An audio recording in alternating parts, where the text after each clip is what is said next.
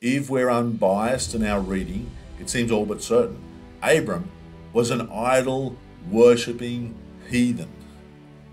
The Lord had spoken to Abram and told him to get out of your country, get away from your people, those of your extended family.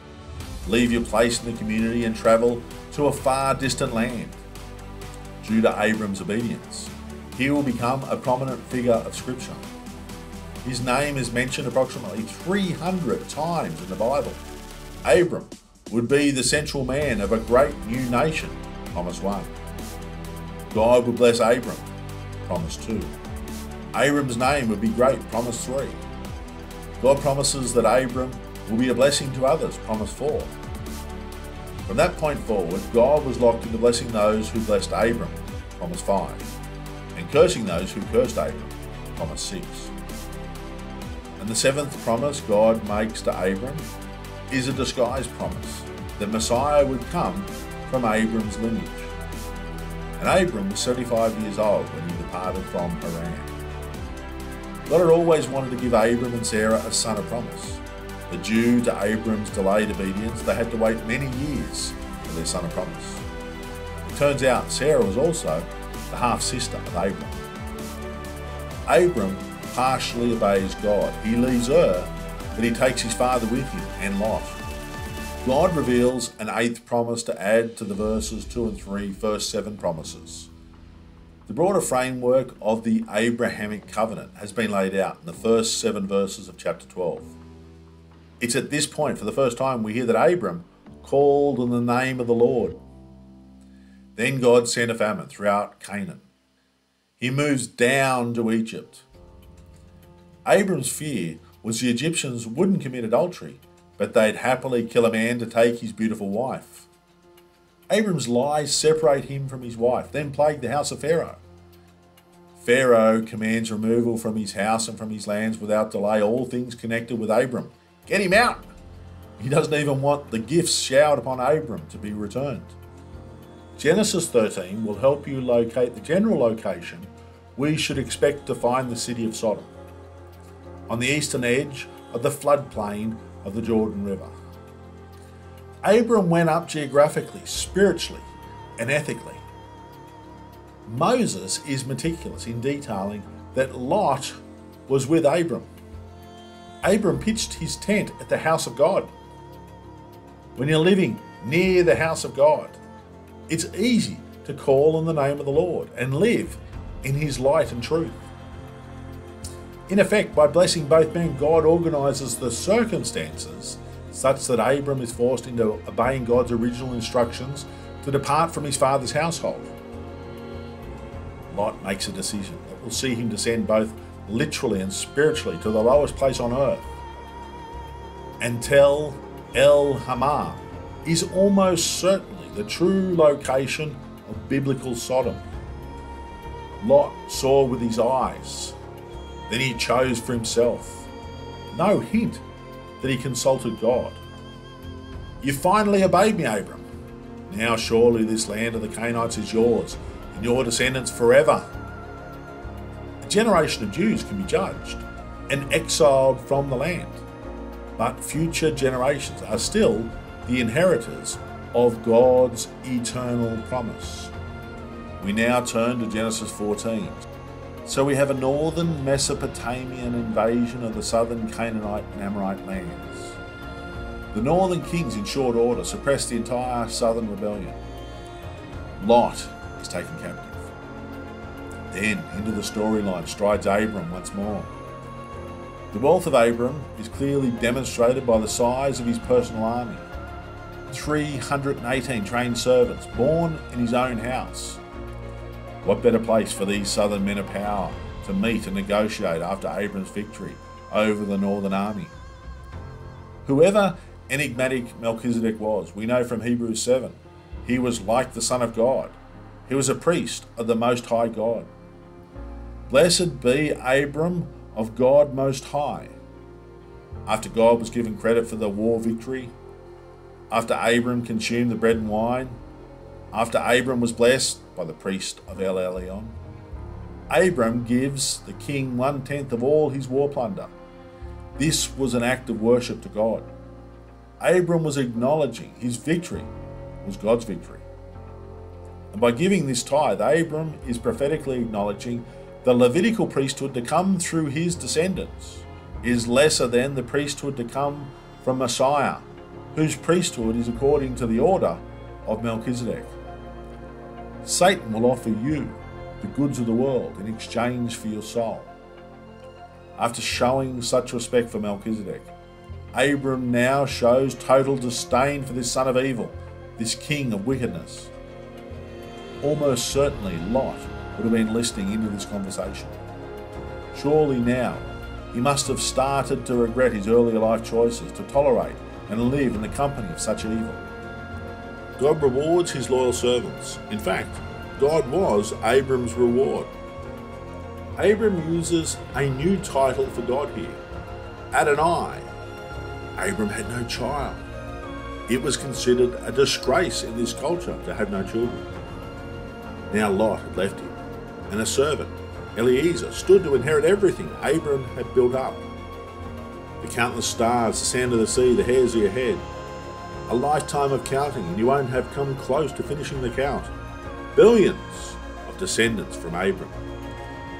This is the first time the word believed is used in Scripture. We're not saved by making promises of doing good, we're saved by believing God's promises. In Galatians 3, Paul wrote, just as Abram believed God, and it was accounted to him for righteousness. Therefore, know that only those who are of faith are sons of Abraham. Abram didn't follow the law given at Sinai. He lived centuries before Moses. Abram wasn't a Jew. He wasn't an Israelite. Abram wasn't even circumcised. And yet God credits righteousness to him apart from the law, apart from circumcision. Abram prepares the contract. The contract involved the slaying of 5 animals. Typically, once the slaughtered animals were laid upon the ground, the 2 signatories walked together between the slain animals. Your descendants will be strangers and afflicted in a foreign land for 400 years. But in the 4th generation they shall return here, for the iniquity of the Amorites is not yet complete. Now we come to the signing of the contract of blood, well after the sun had set, when it was completely dark. The judging, light-emitting God, in the form of a smoking oven and a burning torch, passed through the dead animals on his own. God didn't walk through with Abram, as was customary. This solo signing, prefiguring to all, the work of redemption, was solely and singularly the domain of God. We offer nothing in any contract with God. Abram was promised a land, a son, special blessings, but most significantly, he was told the son of promise, the seed of the woman, would come from his line. And Christ, Abram's promised seed, would ultimately, willingly go to the place of the skull, pay the full terrible price of the redemption of mankind. He would do this alone. The full extent of the land inheritance is quite an impressive territory. The northern extent is the Euphrates River in northern Syria. The southern boundary is the river of Egypt. Sarah made a decision which rippled through the pages of human history. And let's not let Abram off the hook. There's not the slightest hint Hagar had any say to decline the offer. We'd rightfully call this rape, and the chickens came home to roost. Abram's sin had found him out. Poor Hagar bears the brunt of Abram's unfaithfulness. Hagar is a great example to all of us. Without hesitation, simply fall into line with his will. Ishmael means El, or God is. The father of the Arabs was Ishmael, a wild, unstable, warring, donkey-like man. And the founding prophet of the Muslims, Mohammed, a lying, raping, mass-murdering, pedophilic, narcissistic con man. Little wonder the Mideast is in such a mess. We learn from Hagar, even if you've been used, abused, forgotten and overlooked, the God of grace has a plan and purpose for your life. Abraham is given the sign of this eternal covenant. Jews still to this day practice circumcision, the singular sign of the Abrahamic covenant. Curse them and God will curse you. Bless them and God will bless you. Your church leaders have likely lied to you about Israel your entire Christian life. A wordplay is evident. No cut and you're cut off. True circumcision is circumcision made without hands. Abraham laughs openly. Sarah laughs privately. Isaac means one who laughs. God can see our heart. Something wonderful is being taught in both the New and Old Testament about Isaac being the only begotten, unique son. God had bigger and better plans that Abram couldn't envisage, plans involving the salvation of mankind. Isaac and his descendants will inherit the Abrahamic promises of a God, blessings and curses, promised land, and a coming Messiah. We need to learn to be patient and wait upon the Lord. In this verse, God declares for the first time in the Bible, his name is El Shaddai.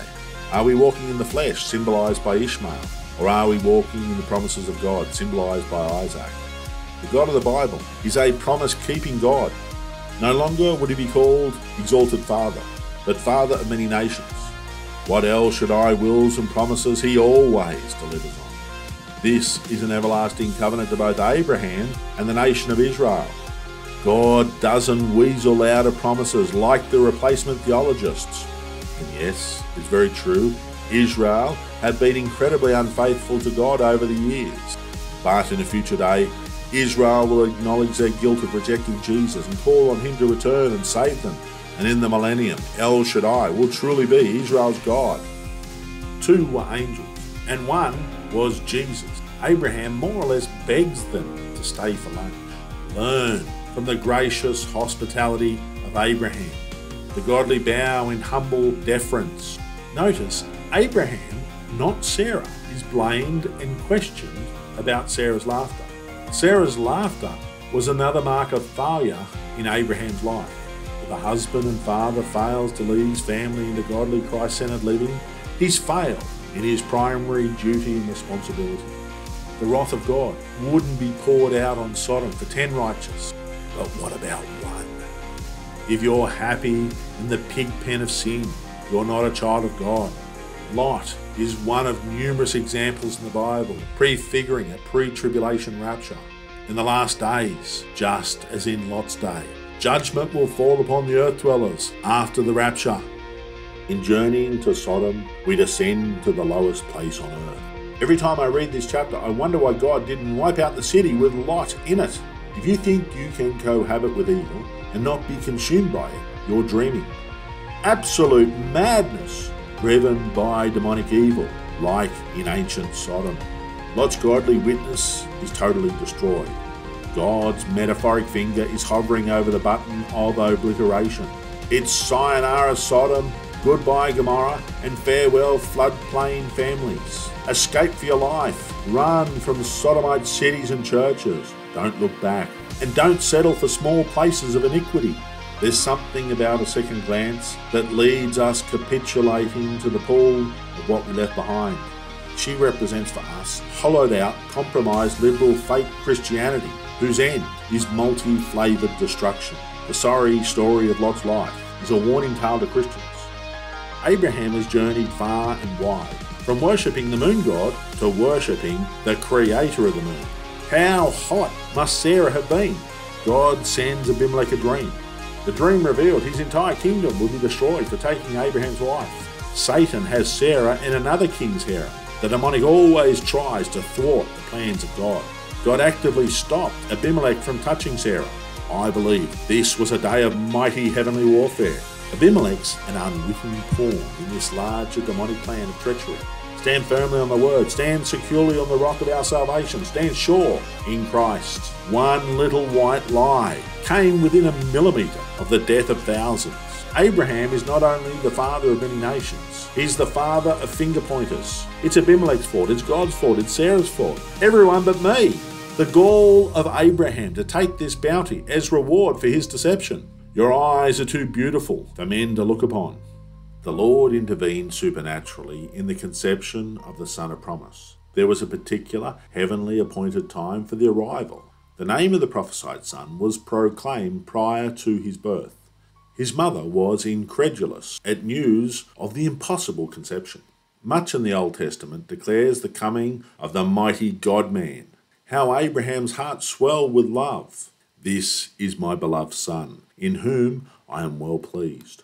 Beautiful emotions, erupting in laughter, no longer born from derision and disbelief. Get that de facto child out of my house. I no longer need a substitute heir. I have the genuine article. Once the promise arrived, there was no place for law. For in Christ we are sons of promise. Isaac is the son of promise. The life of Hagar instructs, God hears the cry of the innocent, desperate, wronged. God will ask Abraham to do what seems unbearable and unreasonable, and by faith, expect what seems impossible. Oh, how the Bible haters love to take this passage and make God out to be a terrible ogre. Go to a certain hilltop in the region of Moriah, a very specific mountain, and in that high place, kill Isaac, your son of promise. Abraham could easily have said at this point, enough, God, I'm done with following your way. I won't do it. Abraham doesn't hesitate. He rises early the next morning and sets off to immediately obey God. So Abraham knows either God will intervene to stop the sacrifice, or God would have to raise his only son from the dead. These events were foreshadowing a greater future event, and the prophetic symbolism acted out would have been ruined by the inclusion of the donkey and servants. These are powerful prophetic words from Abraham's lips. God will provide for himself the lamb for a burnt offering. The two of them went together to God's particular, chosen, holy destination.